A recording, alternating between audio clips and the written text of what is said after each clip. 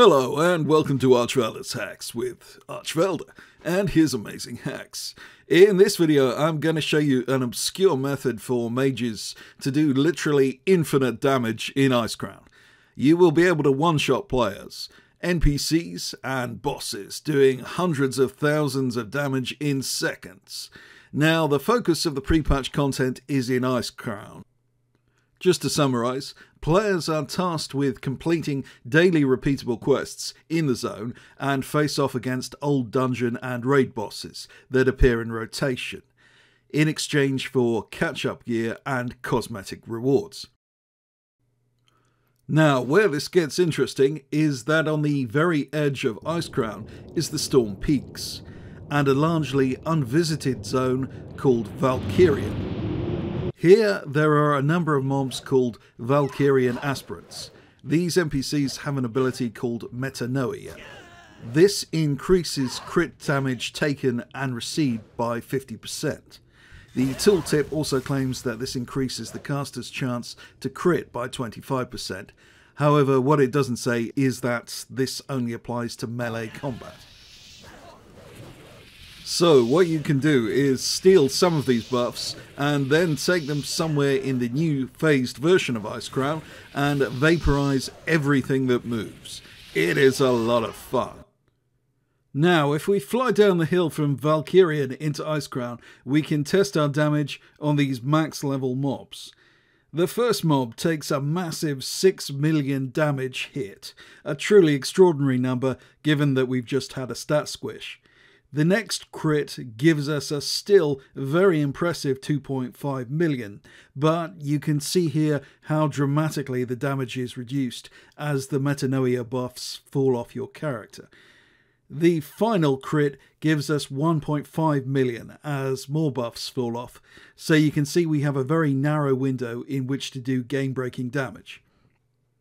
Now this is all very well in theory, but what kind of damage can we do in practice? Well, it's still pretty cool. There's literally nothing in the zone you can't kill this way. Look how fast you can take down this rare boss with 500,000 HP.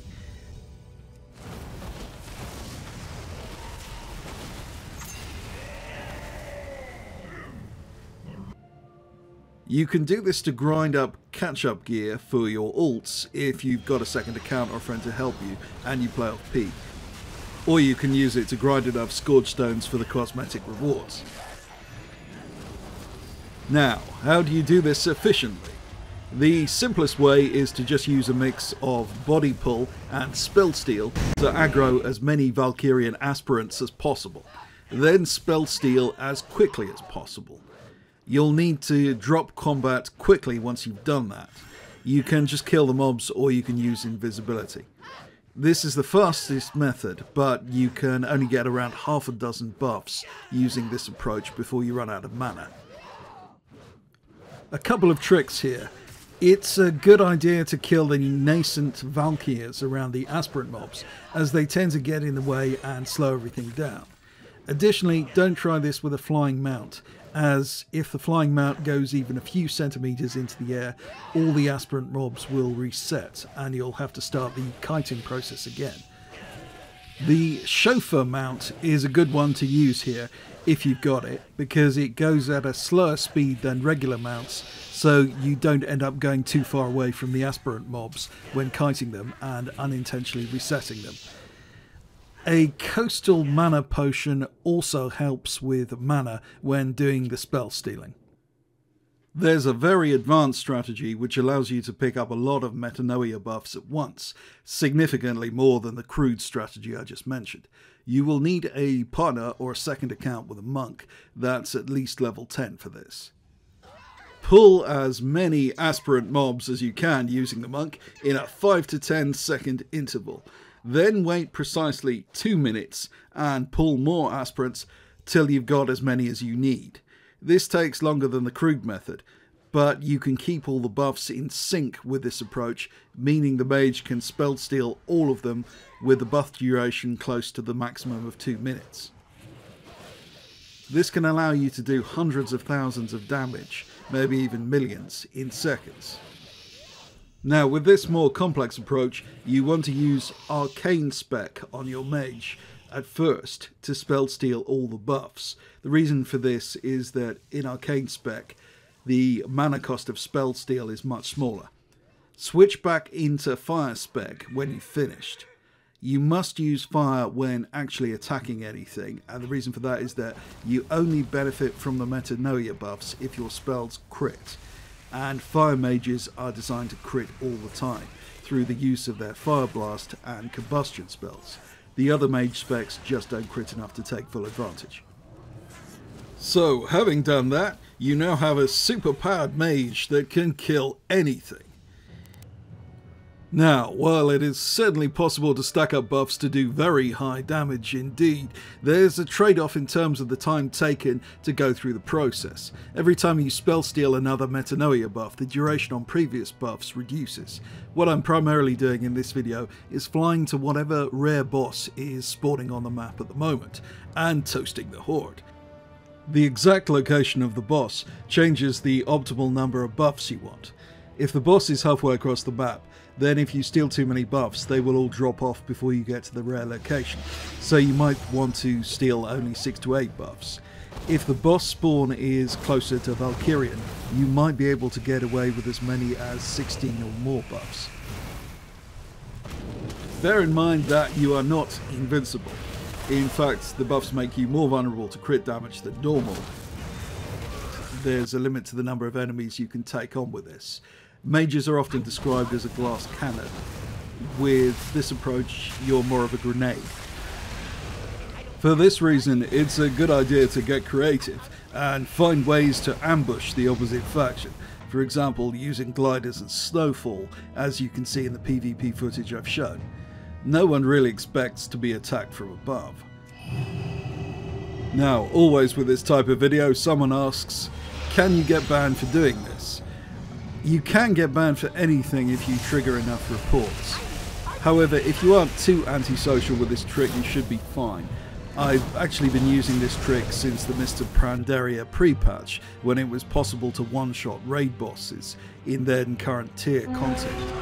And I've mentioned it in several videos since then, clearly explaining how the buff works. So it's not like Blizzard haven't had more than enough opportunities to fix it.